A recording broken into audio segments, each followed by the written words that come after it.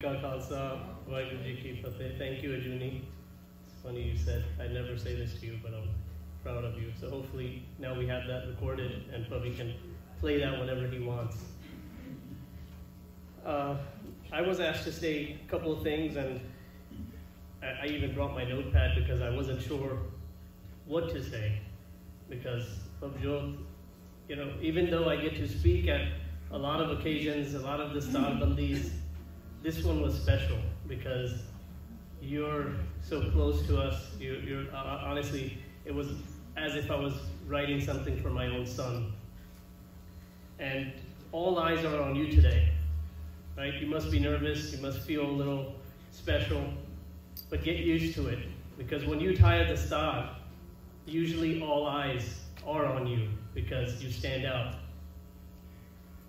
Sorry to break it to you, but you're never going to win a game of hide and seek anymore because people will be able to spot you. So the gurus had this formula. It's not by accident that we look like this. It was a formula. It was Bani, which is the teachings, and Bana, which is the external appearance. And when you combine those, there's the spirituality, which Bani gives you, and then there's the social responsibility that after you understand the teachings, that you have to uphold in a world, and that too in a dignified manner. The statistic is that 70% of Sikh children are bullied at school. And I challenge that statistic because I was part of the 30% that would never tell that they were bullied. And I'm going to share, probably this is a story that I don't share much with many people. In fact, I don't even think I've told my own kids this story, but I was one of those 30% who never told anybody, but was relentlessly bullied when I was a kid. 35 years ago, I hate to say that number, but it sounds so large, but there weren't that many Sikhs in this area. I was usually the only Sikh in my own whole school, everywhere I went. And when I was younger, I thought it was normal that people made fun of you or forced you to go in a girl's bathroom because they thought you were a girl. I didn't really realize what was happening. But when I got to 7th grade, I started to understand, right? You start to come into your own. And in 7th grade, there's an incident. That's the last bullying incident that I remember for myself. But I used to sit at lunch every day alone at the long lunch table. And I used to sit in the corner because I was always hoping that on the other side, since it's open, somebody would come and sit and I wouldn't look like a loser. And in the middle of the lunch, I remember every day, this was nonstop. 7th grade was probably the worst. But I remember bullies would come. There were a bunch of kids, maybe 5, 10, I don't remember the number. It would come, and that was their job. They would make fun of me for the rest of the lunch after we were done eating. And it was not fun, but I was shy. I was not like you. I didn't play football. I was a very quiet kid. I didn't come home and tell anybody. I just took it. And finally, a couple of weeks later, I actually made a friend at school. And that was a big milestone for me because I didn't have any friends at that time. And at lunch, his name was Patrick. He sat across from me. I remember this like it was yesterday because it's still imprinted. It's one of the most impactful days of my life as a Sikh. He was sitting across from me. We were eating, and just on cue, the bullies came, and they started making fun of me. And I could see Patrick's face, and I don't think he ever experienced anything like it. It was normal for me, so I was just sitting there, listening, taking it. They would make fun of me, ball on your head, you're ugly, whatever they would say. You have too much facial hair. I don't remember all the taunts, but I could see Patrick's face. He just listening to them against me, he almost had tears in his eyes. And that day, I don't know, I got some courage because maybe I had a friend, or I thought I had a friend. And one of the bullies said, "You're a loser, you don't even have any friends." And that day I had a friend, so I pointed to Patrick and I said, "No, that's my friend." And then their attention went to Patrick, who was already traumatized and about to cry. And they asked him, they started saying, "Hey, are you this guy's friend? Are you this loser's friend?" And he was too scared. He said, "No, I'm not his friend." And that day, I went home. That was the lowest point of my Sikhi life, I would say. I went home, I jumped on my bed, I closed my door, jumped on my bed, and had so much teenage emotion. You know, when you're that age, everything's a big deal, and not being accepted who you are is the extremely most difficult thing you have to deal with. And I remember in anger and frustration and, I don't know, so many emotions, I ripped my patka off and threw it on the ground. And I remember looking at my patka and cursing it, that this was the reason I was a loser. This was the reason I didn't have any friends. And in that moment, like I felt the worst, but something shifted. I started to question. I started to say, why? Why do I have to wear this? Why do Sikhs have to stand out? And that question started turning into research. It started turning into discussions with my grandfather. It started turning into curiosity, reading Sikh history. And that's where I met them. I met the Sikh heroes. I met the heroes that we talk about in Ardas. Jinnah ne band kataye, khopdiyan lwaiyan, aadyan naal chiraye gaye. We say it, the ones who got cut limb by limb, the ones who were scalped. We say it, but we never think about it. And I started thinking about it. I started to understand there is a reason for this. Why did they choose this path, which I thought was difficult because I was getting made fun of at school, but they were willing to sacrifice their life for something this valuable. It intrigued me so much so that I just engulfed myself in Sikh history.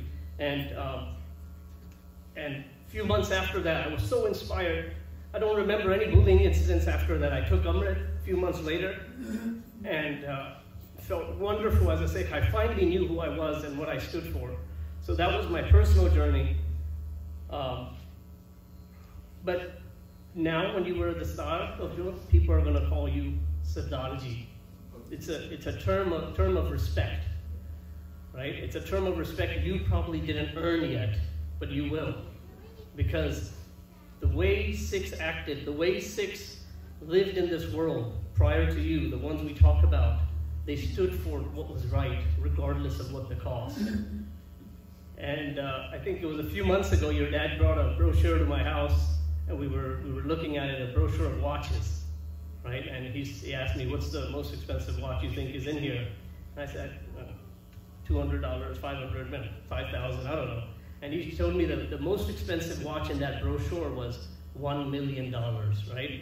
And imagine if you had a $1 million watch, right? I would cut all my sleeves off and I would just show my watch off if I was wearing a $1 million watch, right? But would you trade for that $1 million watch your life? No. You wouldn't do that for $10 million because your life is more valuable.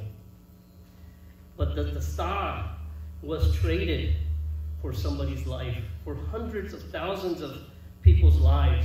They stood for the Dastar. When they had to choose between life and giving up their faith, they chose giving up their life. So regardless of how successful you are, right? We want to wear the name brand clothes. We want to, a same shirt that you can buy without the horse on the side is $5, with the horse on the side is $50, right? We want to wear the name brand. Whatever you wear, this will be the most expensive thing you ever have on by far, because people have paid the ultimate price. Sikhs survived persecution. It doesn't make sense, but love never is logical. It doesn't make sense that Sikhs were hunted, they were killed, they stood out, but they survived, and now Sikhs all over the world. And that's because Guru Gobind Singh said one thing, Jab lag khalsa rahe niara, tab lag tej diyo mein sara.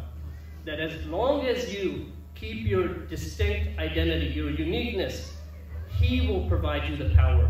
He will provide you the protection. And it's documented well in history how Sikhs use that power in the face of death, in the most horrific ways of torture. They withstood and kept their Sikhi intact. Jinnah ne kesa swasa naal Sikhi nibai, right? They, until their last breath, they kept their Sikhi. It's even documented in World War I. I like to do examples outside. It's not Sikh history, not Indian history, but British history. In World War I, the Sikhs were sent to the front lines, and they refused to wear a helmet. And the British said, you're going to be in the front line. There's going to be bullets flying past you. You're going to hear them. It's going to whiz past you. You're going to get killed with a turban on. You need to wear a tin helmet. They refused. They were allowed to fight in the front lines with a turban, with their dastar.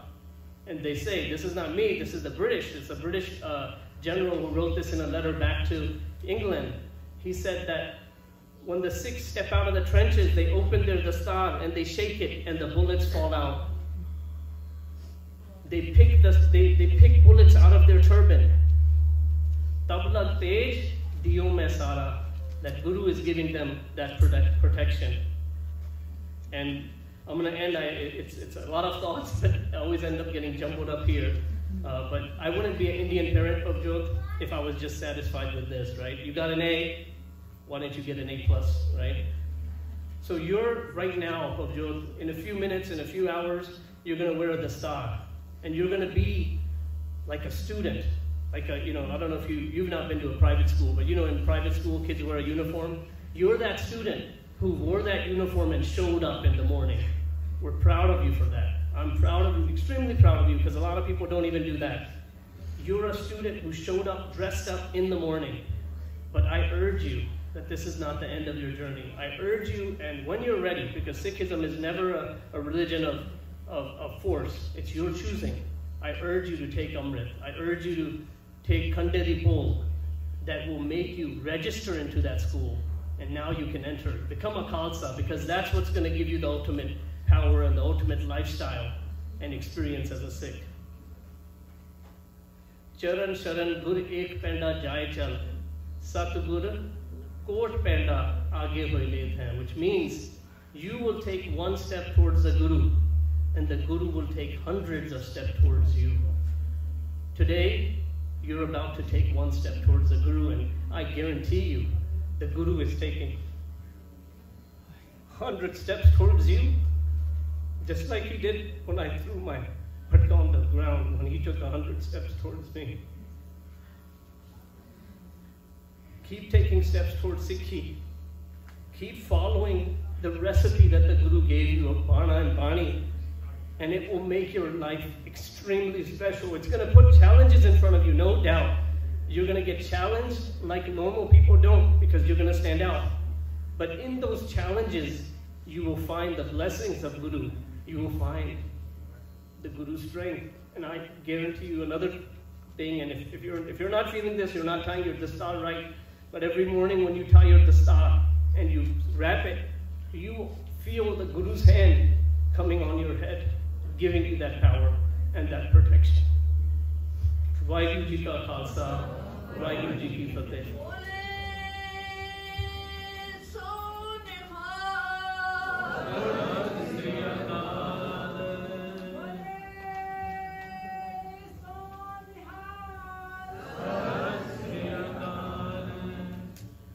Vaheguru Ji Ka Khalsa, Vaheguru Ji Ki Fateh. I actually have dual roles now. I have to come back to my basic role of pushing the program forward.